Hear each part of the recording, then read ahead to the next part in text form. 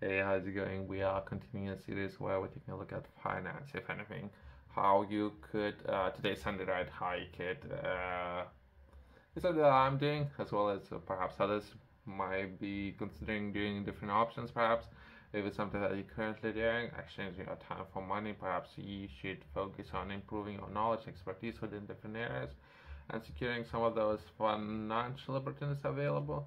I have covered one already, and I'm going to be taking a look at the next opportunity available for different businesses who are looking to develop products or services, right? And you yourself, if it's something that you're looking for, perhaps finance, securing finance, uh, and if anything, understand you could understand process within itself a little bit better, right? In this video, I'm going to be taking a look at circular economy in Wales public sector. Myself, I'm interested in this particular opportunity, so I'm going to be trying to keep it brief without going too much into detail.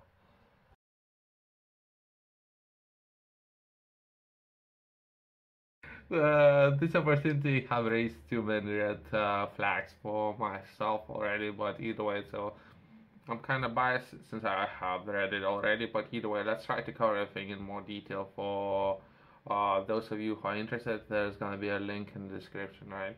If I will miss anything. Scope to lead the way of climate action in Wales.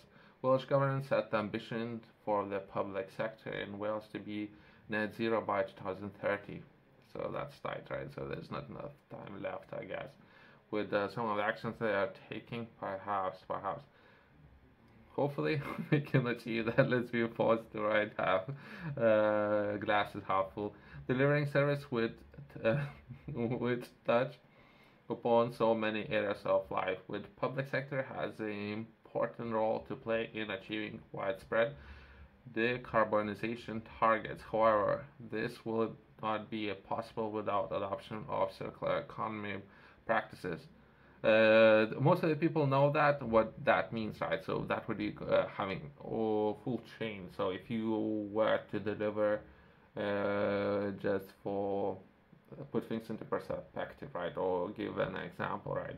So if you were to have a product, physical product, you would need to make sure about perhaps packaging of that product. So you would need to make sure full cycle, and then perhaps you're looking to source materials for packaging. You can take a look at making sure that not necessarily 50%, but 100% of all packaging would be recycled, which currently perhaps would be more expensive alternative for whatever reason. But I have covered that in more detail, but either way, so uh, it would be more expensive just because of some of the machinery, some of the people, some of the practices currently, but something that we should aim or target or strive to achieve in everything. Having control of full cycle of the materials that would be used even manufacturing some of the products, physical products, and something that would we should try to achieve, right, for whatever reason. But I don't know how well we're actually doing that. It's critical that the public sector in Wales works with the supply chain to identify cost-effective, innovative solutions to reduce emissions and enable long-term value creation. So we're looking to achieve that. And if you yourself you have some ideas, there might be financial opportunities available out there, right? Moving to circular economy. Myself, I think it's ongoing thing, right?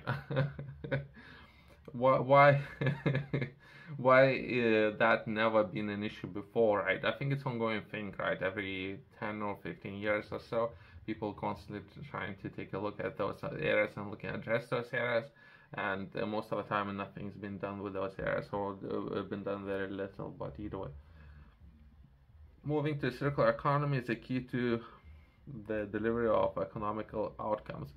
Uh, Crucially, it also has potential to improve economy and social outcomes of Wales and support value-based healthcare and social responsibility procurement, aligning with the Welsh government commitment to reduce the dependencies on single-use plastics, also known as perhaps some of the virgin materials, so something that haven't, some of those plastics haven't been used before, right? As quickly as possible, or perhaps some of the other government initiatives where they're looking to if they can ask friendly, right? They're doing a very, very friendly. As business, do not use certain types of single-use packaging, right? This challenge seeks to deliver sustainable innovations that will address the use of single-use products in the public sector, supporting increased resilience in world supply chains, and encouraging green growth and population well-being across Wales. Successful applicants and the public sector partners will expect to deliver demonstration and or scale and spread innovative projects with evidence that potential benefit, cost effectiveness, and sustainability of their solutions. So they have highlighted what they are looking to achieve, right? So they have highlighted about 3 or 4 different areas that they're looking to achieve. So your project, this is how you should base your project on what kind of fundamentals, and you're writing down the project for this organization. Challenge theme typically as BRI challenges commence with the phase 1 feasibility stage. However, for this challenge, we are looking to demonstrate the real world trials, and therefore we will not be supporting a phase 1. We are seeking to identify and support the delivery of combination of both phase 2 and phase 3. Again, myself, I have my own systems where I'm looking at technology readiness levels, right? And this institution has phases. Who knows what stands under the definition of phase 1, phase 2, phase 3, right? Who knows? I have my own systems, right? When it comes to managing different projects, sourcing finance, and I myself am using technology readiness levels, right? Some organizations use phases just to make things more interesting, I guess. Phase 3 collaborative project that can demonstrate the potential of scalability of emerging and near market solutions. So then we're talking about technology readiness level. So it's about number 4, number 5. You're looking at the prototype that has been tested, and you're looking to release to the market, and then you have a loop where there's going to be some feedback coming in, and you can develop your products, services, right? So they have phases. I would like to keep it brief, so I'll jump over some of them, perhaps important information, but either way, there's going to be a link in the description, right? Innovation solutions could demonstrate the availability, scalability, and affordability of the new products and services that can reduce the environmental impact on public sector in Wales. This is something they're looking to achieve, as well as promote better opportunities for recycled materials in both the creation and reduction of pollution of products supplied by public sector. So they're looking to achieve that. Increase recycling and repurposing of public sector waste. Okay. Reduce collected waste for of-region treatment. Okay. Offer a capital reduction as a solution may have either a cost reducing effects or possible revenue generation capabilities. And the last one, establishing local manufacturing partnerships and feasibilities across into projects partner organizations. I think that's the last one, but I think within the contract they would ask you to have a partner, right, with the public sector.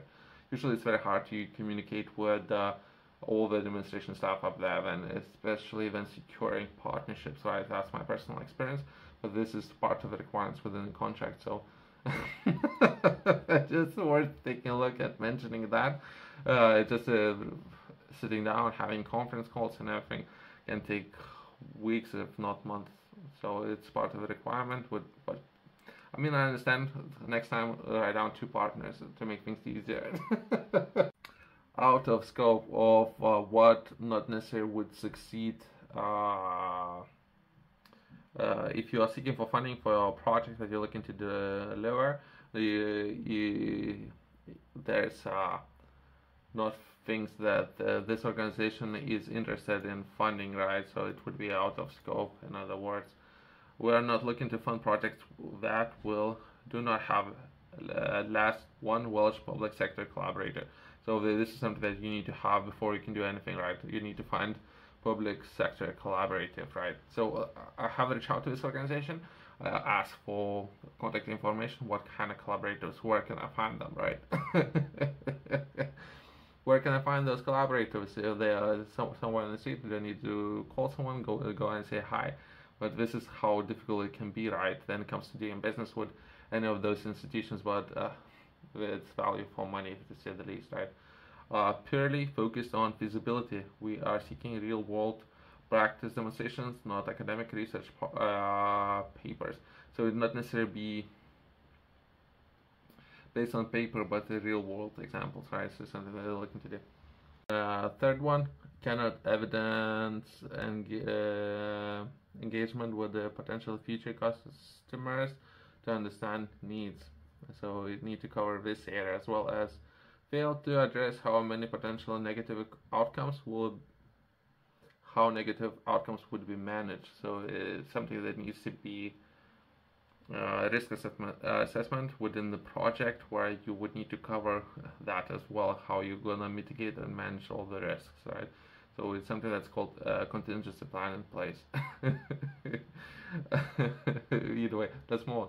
Cannot evidence how proposal will generate positive outcome or social impact.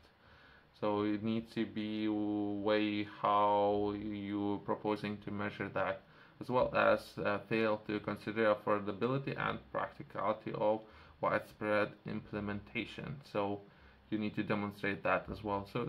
So far it's very easy. This is, to say the least, how you can structure your project, right? Which can take, I don't know, like an hour, 2 hours. Sometimes it can take 8 hours to write down this kind of project, right? Which is kind of great. Usually, when something that would take 8 hours of my time can cost a lot of money, right? Just to present this project, and sometimes the people who would read that project, I hope, to say the least, that people would be qualified people to read that. So if we are talking about some of those areas, right?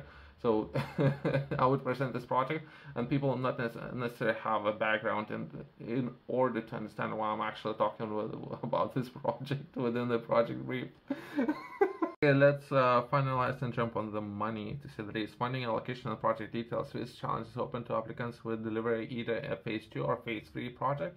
Current funding of £1 million is available for a portfolio of projects. So there's going to be entire budget, right? Which may be subject to change depending upon the number of quality or submissions received. We are seeking to a broad range of projects from £50,000 for rapid, potentially low-cost demonstrations, for up to £400 to a large-scale demonstration. So they're looking to address this problem, right? So it could be anywhere from within the range of 50,000 up to depending on how well you can demonstrate, as well as how well this project that you're looking to demonstrate and to do would fit between the guidelines of what this organization is looking to accomplish and achieve, based within given framework, right? Yourself, if you're looking to develop your skills, expertise, knowledge, habits, I would highly recommend the purchase this journal, which would focus on process within itself, how to develop good habits. If you were to pick up this journal, I would highly recommend to work from cover to cover. That would be enough for you to develop your skills. Small routines that will benefit you, and particularly focusing on 24 hours window every single day, right? Everyone has those 24 hours. The important question to ask, what you're doing within those 24 hours. I have identified different areas which I personally believe are very important for everyone within this journal, how you should approach your day, what areas you should focus on.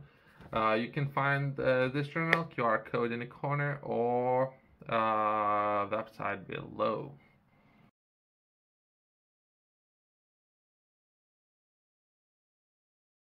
Myself, I have what I think is a great idea, and it's something that I'm looking to potentially do within this project. But before I can do any of that, I need to reach out to the team so they can direct me to what public body or business that would actually take my idea and use it within Wales, right?